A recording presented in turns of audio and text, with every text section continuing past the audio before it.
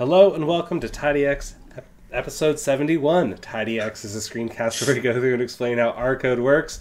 My name is Ellis Hughes. You can find me on Twitter at Ellis_Hughes. And my name's Patrick Ward. You can find me on Twitter at OSPPatrick. And of course, TidyX is on Twitter, tidy_explained.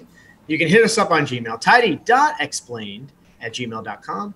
You can always like and subscribe on the YouTube channel. We'd appreciate that. And you can, if you'd like, take out an issue on the GitHub page. Yeah, definitely. Yeah, no, we love hearing from you. In fact, a question that we received this last week inspired some of the content that we're going to be talking about today. But yeah, no, looking forward to doing this. We're continuing our series on databases and R interacting with databases and kind of talking about some techniques that we can use to just like start exploring our database. They were thrown a new database, or database administrator is like, hey, we got got some new tables for you to look at going forth into. Where do you start? There you go. Yeah. So let's get into it. I'm going to share my screen so Patrick can see what we're talking about here. Share, and let's get going here. All right, so episode 71. We're not doing joins. So we load our libraries per usual. So tidyverse, we do get data. This time we are no longer working with some combined data. We actually decided to scrape 20 seasons of basketball games. So we're going to be using this going forward. So we're not going to go into the details, but library tidyverse, rvest, and janitor for our data manipulation needs, and web scraping needs, dbplyr for dealing with the database interactions, and then RSQLite and DBI for reading and writing and doing some more generic database stuff where you can't use dbplyr to get that done. All right. So yeah, so we just go through, load, pull data from every year and pull that in and do a bunch of fun manipulations here. We've covered this sort of information fairly in depth in past episodes, so I'm not going to spend any time going through this. So if you want to, you can take a look at it and ask us some questions later on, but I'm just going to scroll right past this. So sorry about that, everybody. It is, just for those that want to look through it, it is set up in a manner where everything through line 63 there is Ellis building each function on its own. And then the ensuing line, whatever that is, 65, is everything wrapped into one single thing. So and then right those are basically like three individual functions that he was sorting through how to set up, and then he wraps it into one thing there at the end. Yep, and this is where I connect to the database and loop across the various seasons, so 2001 to 2021. Yep. And so we did this last week there, the create the connection, where you're actually just building. This is building the database on your local box or wherever you're going to store it. And then you're going to run that function to pull the season data from 2001 to 2021. And then that dbcon says, hey, pull this data and drop it into my database. Yep. So I've got a bunch of fun stuff under the hood. And then I always disconnect. I like a lot of connections and disconnections just to make sure that I don't have a stale connection floating around anywhere. But you do you, boo. With that. All right, so now we're going to get into this interaction. So let's pretend we didn't know what we were actually pulling here, and our DBA said, all right, got you a new database, have some fun, explore it. So let's get this thing going. So first I connect to the database. Here it's because we're using RSQLite, it's a local database, so I'm able to interact with it directly. Sometimes it's on AWS, sometimes it's on your company's servers, wherever, but I don't know it's actually there. Let's pretend that we didn't create this. So what do I do first? Well, the first thing you might want to do is get an understanding of what tables even exist. And usually they're going to be given some reasonable name. Usually. Usually. And so what you can use, at the very least, get a list or a vector of the file or the tables that exist. You can use the function dblistTables. And this function lists all the tables that exist in our database. In this case, it is seasons, so the name structure is season underscore and then the actual year that it is, so 2001 through 2020. So we got that all there. So that is our tables. So now we can go through and query individual ones to see if they're any different, or like if there's differences across them. Hopefully, because they're named consistently, that means that they also have a similar structure to them. So why don't we take a look at that? So what might you do if you wanted to get a header or get the column names from a table? The hacky way that I learned how to do this when I was first doing SQL is probably also very inefficient. I'm sorry, servers that I was working on, but I use this select star, which says I want to select all columns from, and then the table that I want to be pulling from. In this case, I'm going to just pull season 2001 table. And then this where statement, where 1 equals 0. So typically you use where to identify which rows you want to be pulling from. So it's very similar to like the filter function you might be used to in dplyr. But in this case, I actually don't want to pull any information from it other than the column names. And so when I say where 1 equals 0, that inherently means that there's no true entries there. So it won't actually pull any rows for me. It'll just pull an empty data frame with the column names for me. And then I just wrap it in call names. And so there we go. So that's how that's the hacky way that I used to be able to get the column names of a table and understand what was going on there. Good move, yeah. Of course, dbplyr has a much nicer way of doing it. TBL stands for table, so I'm going to connect to the seasons 2001 table, and then I'm going to call column names on it. There we go. So I don't actually know if this is running SQL under the hood that then sends a query to get me the column names. Actually didn't check that. Let's actually quickly... Yeah, you could use the... show query. Show query. Is it query or capital? Oh, there it is, yeah. Oh, it's starting to try to run everything. Stop! There you go. Yeah, no, it just ran it all. So, or it just pulled it directly. I wonder if, yeah, okay. I was gonna say, I wonder if you ran just the TBL and show query, if it's actually that piece that's pulling the SQL, that's running a SQL query. Yeah, there you go. Yeah, so that's actually the query under the hood that it's running, and so therefore, of course, when you call call names on it, it's already evaluated it and all fun stuff. So that is a way that you can use to get some column information without actually querying much about it. But that's not really useful. Usually when we're doing things, when we're first looking at a table, we're probably going to want to look at a head, right? Get the first couple rows. So Patrick, do you want to take us through this? Yeah, so this is how I would do this in SQL. This is usually, I think, I can't remember. The SQL languages have slight nuances. I think this is more like PostgreSQL, if I remember correctly. MySQL, I think, uses the word top, and you wrap it around the star. But this one here is like calling head on a data frame in R or Python or anything like that. Basically, we're going to run our query, connect to our database. Select star says we want all of the available columns within the table.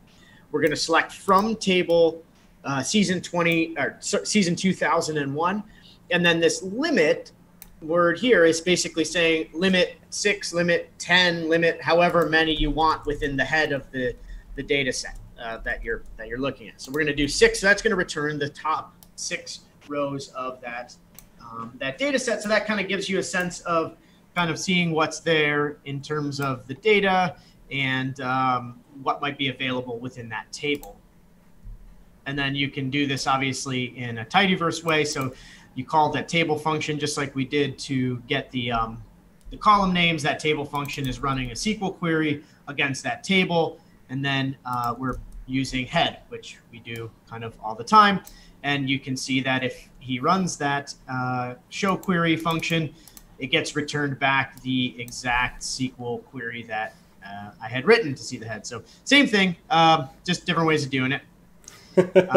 Yeah. It makes me happy to know that I was not doing something completely backwards.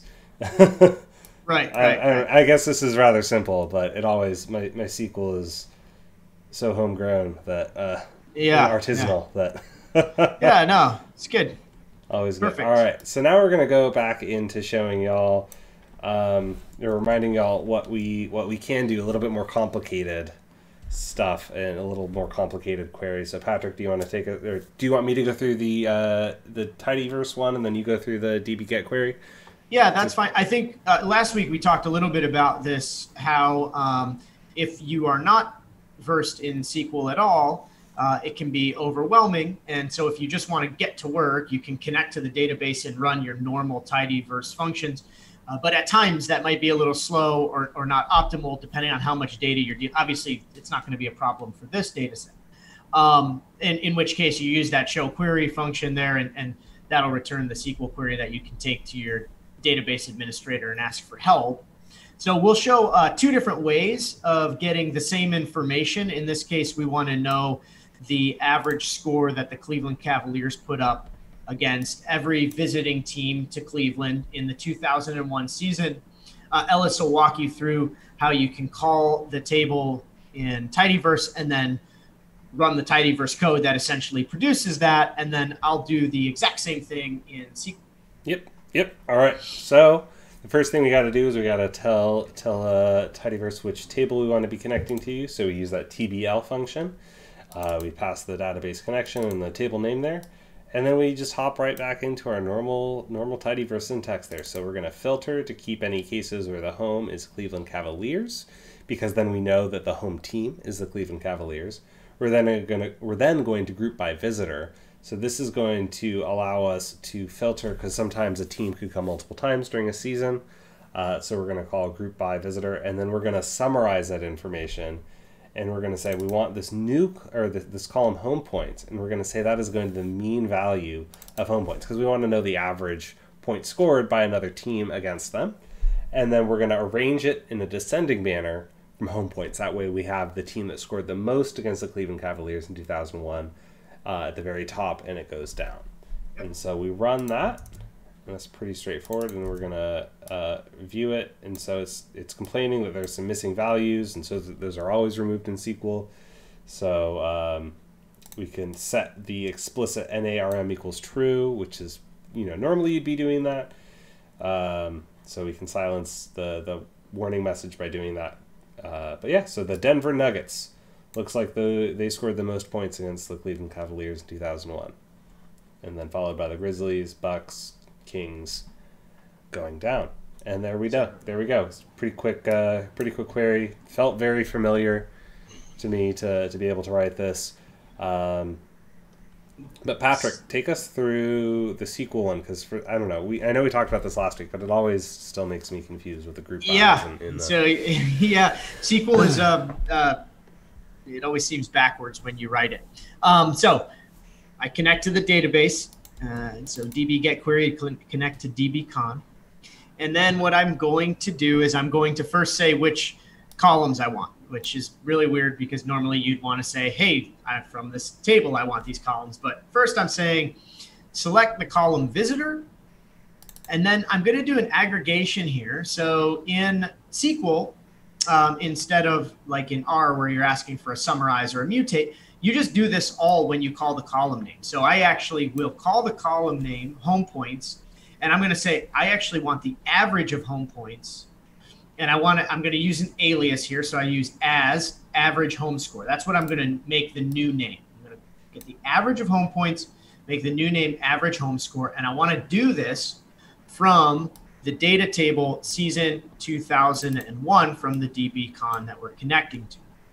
I want to do this where the home team is equal to the Cleveland Cavaliers, because that's what we're interested in. And I'm going to group by the visiting team, which is what we did in the tidyverse version up above. And then I'm going to order by average home score in a descending fashion. So again, I've got that average home points up in my select statement, which is aggregating the average home points when Cleveland Cavaliers are at home, grouped by the visiting team, and then sorted highest to lowest by the average home score. And so if we run that, we should get something similar to what we saw above. And there's the Denver Nuggets, and there's the Grizzlies and the Bucks. And if you run your get query, show query function, we should see something similar to what I wrote. So select visitor average as home points from season. We're nearly exact. I don't know why they use the parentheses there in the where clause. I'm assuming that's to protect it. They also do the they're not smart codes, but they're the ticks to protect it, because you can have like spaces in there for the column names, and so that protects it, because it, like R, or SQL like R, cares about spaces and whatnot. So it cares about spaces, but it is not case sensitive. So you could actually put the C in Cleveland to lowercase, actually. Oh. And I think you should be able to get the same thing. So let's test that. I believe. Wait, where home should, I think. Oh, that still needs to be. No, maybe not. Maybe that one's not case sensitive. That might be right. Yeah, that's what it is. So the column names are not case sensitive, which is a common thing in other languages. Mm-hmm.